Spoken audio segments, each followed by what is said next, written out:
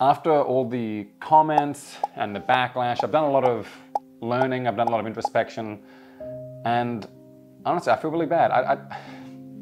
I just want to apologize if at any point in my previous video I implied that a gold medal was in any way, shape or form better than a silver or bronze medal. It was wrong of me to suggest that a country winning an event and getting gold had somehow outperformed a country that had gotten a silver or bronze. I've learned, I've improved. I now know that a gold medal and a bronze medal are effectively exactly the same thing, and it would be silly to differentiate them on a tally. I will try harder and I will be better. Okay, now that the fake apology is out of the way, and that was a fake apology, make no mistake, I still received very many hateful comments, which I thought would be fun for us to go through. I had a lot of people call me Eurotrash, which is very offensive because I am Australian trash. All right, my ancestors did not get arrested for old-timey crimes and put on a boat and sent to Australia so I could be called Eurotrash. Thank you very much. One of the meanest ones was the person who tagged the Immigration and Customs Enforcement Agency, that's right, ICE, and said, "Deport this man." Most people just kept saying, "Why are you so mad, bro? Why are you so upset?" Which annoyed me because I'm not angry. I'm calm, I'm not bothered, and oh, I'll kill you. You take that down. Let's talk about the tallies themselves. No one method is flawless. They all have their own problems. First one, which is the international standard, is gold, which is the idea whoever has the most gold medals is in the lead. And if two countries have the same amount of gold, then whoever has the most silver will be a tiebreaker, and then bronze. Now, this is a fine method. It's good because it promotes the most important factors who actually won the event. The next system is the one that you see in America most of the time, which is the idea of the total medal tally, which is where they count the gold, silver, and bronze all equally, which is fine in some ways, but the problem is it means that a gold has the exact same weight as a bronze, which doesn't really make sense. Some people suggest that we should do the tally based on population, right? Because the more people a country has, the more athletes they can send, therefore the more opportunities they have to win medals. So if you do a per capita rating and you get rid of certain outliers like really small countries, etc., you'll find that the team that's actually number one is New Zealand. What do you mean Australia's not best per capita? That's the whole thing we tell everybody. It's what makes us happy inside. And this is the most embarrassing thing that's happened to Australia all Olympics. Wait, what happened in breakdancing? Oh no, not the ray gun. Okay, whatever. The point is, New Zealand is first, okay? And if you go to New Zealand, you will see this medal tally precisely nowhere. Because that would be really sad. That would be so embarrassing for them if they use this all the time, a little made-up tally to make themselves feel better. Can you imagine if you're an American, you jump on a plane for holiday, you fly to New Zealand, you get off the plane, and you're on your phone looking at NBC or whatever Olympic tally you're looking at, and it shows America first. Most gold, most global, most total, whatever. And then you step into the airport bar and you see a big screen showing New Zealand sports program, and it has New Zealand number one. And everyone's running around high-fiving each other. We did it, gang. We won the Olympics. And then they look at you and they go, "Oh, American, oh, so sad. You're all the way down in 48. You'll get them next time, champ." Wouldn't that be embarrassing for them? Wouldn't that be humiliating that they made their own little system that no one else was doing just so they could feel better? At this point, one thought is crying out in your head. You're going, "Shut up, Julian. Okay, it's always been total medals. I don't know where this gold thing came from. It's always been total medals. You are wrong. You dumb Australian, you're wrong." And here's the thing. I know why you think it's always been total medals. Because of propaganda. Because yes, maybe in America, from your perspective, it's always been total medals, never gold.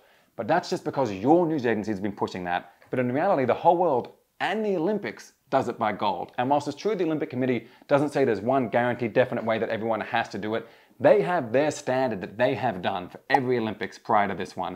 And also, every other media agency in the world is doing it a certain way. South Africa, Italy, Spain, all these other countries, I looked at them all today, got all the screenshots, they're all doing gold. It's just America that's doing total.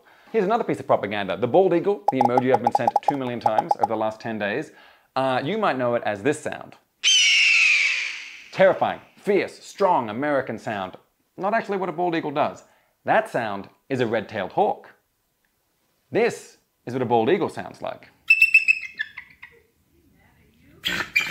You know, like you're trying to get a word in edgewise in a Zoom meeting, but you're not confident enough.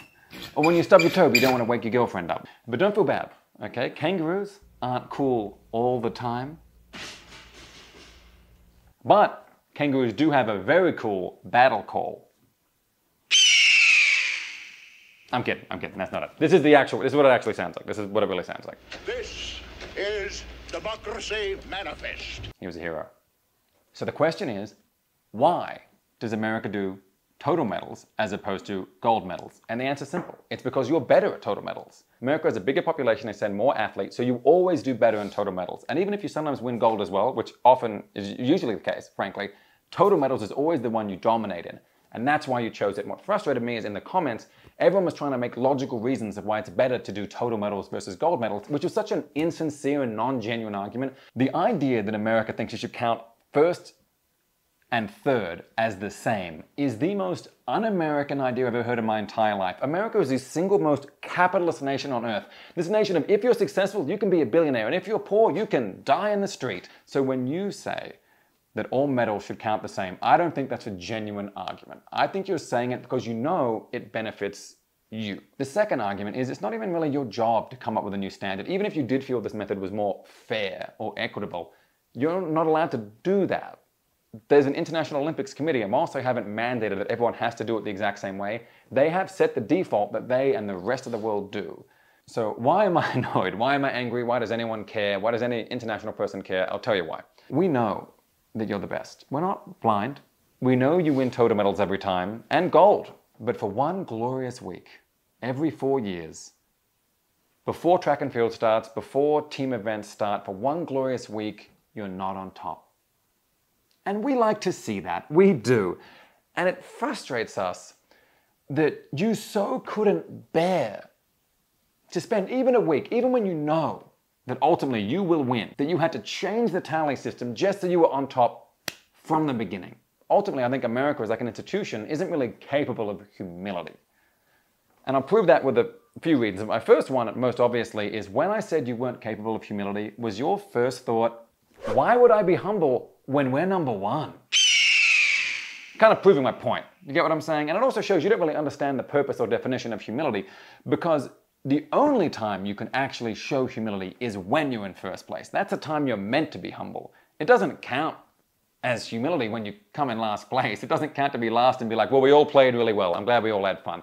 My second proof point is my TikTok video about the Olympics, the medals. That got taken down off TikTok because one of you Americans flagged it for hate speech.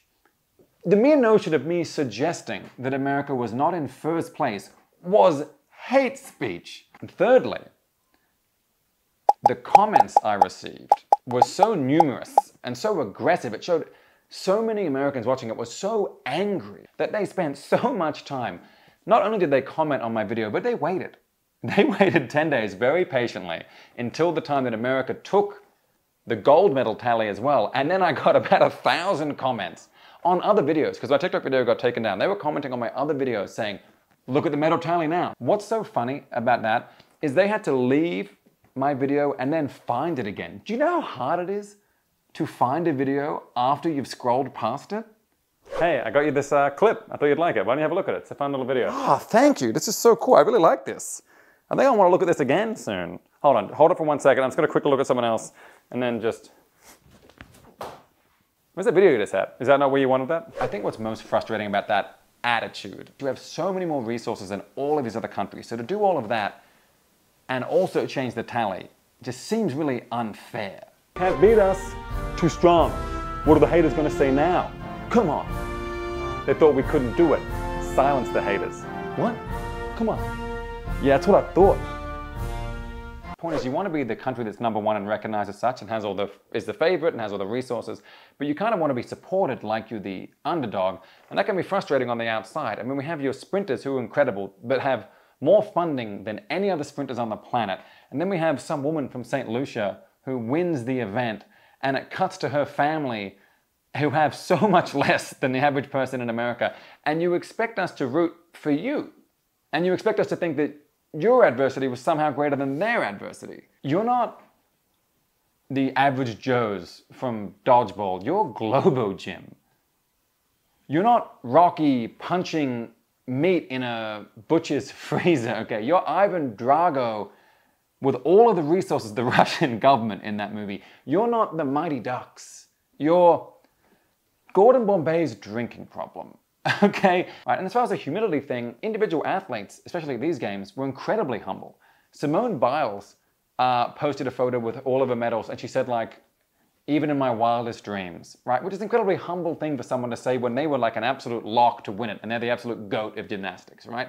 She didn't tweet, "Suck it, haters." And I know what you're thinking. If you don't like it, why don't you leave? And no, I'm gonna stay, okay? I like it here. It's an amazing place full of many amazing people. My life is here.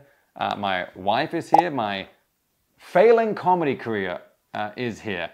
So I'm gonna stick around. But honestly, from the bottom of my heart, I want you to know